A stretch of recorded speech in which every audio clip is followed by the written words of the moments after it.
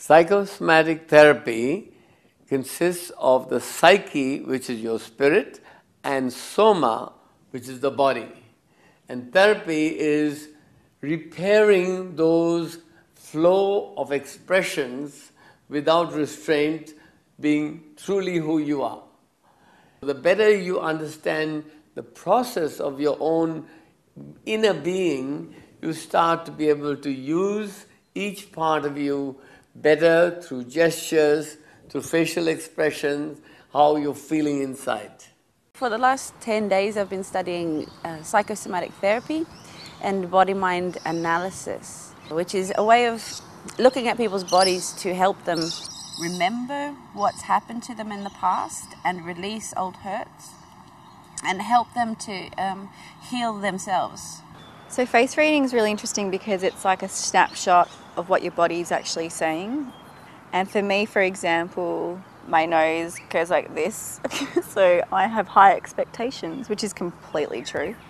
We were reading faces and Herman read me, touched on, you know, a very strong nerve, I suppose, and we refer to them as releases. I guess that's, you know, what they are, because I released a lot of energy, a lot of emotion about what had happened in my childhood, and that for me was the strongest release I had, and others have had, you know, strong releases on various days for them. As soon as we look at a face and understand the structure, whether it's square, rectangular, round, or oval, the different shapes we are used to in daily life automatically give us the opportunity to understand how this shape will perform and express itself. Everyone told me my most prominent feature was my jaw, which is interesting. There was a lot of tightness in it. And since that first day, my jaw has actually changed.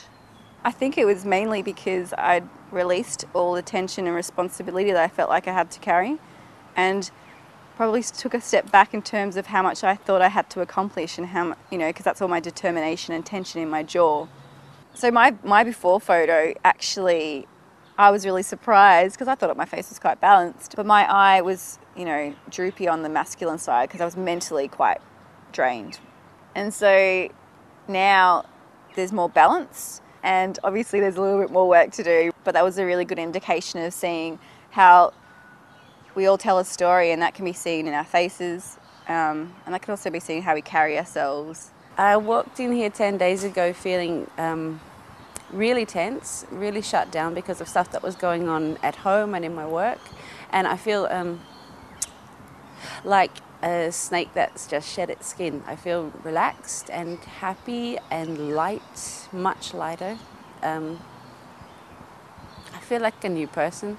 It's been a really interesting journey, and I probably struggled to explain what exactly kind of occurred during these past 10 days. But I'm pretty sure that when I show my family and friends the photos of me before and after, that'll explain most of it anyway. It's been challenging. It's been very challenging at times, but we've just had the most supportive environment, the most supportive group of people who have all helped me in their way to achieve what I've achieved, both in terms of learning the material and learning myself. It's been an unforgettable experience.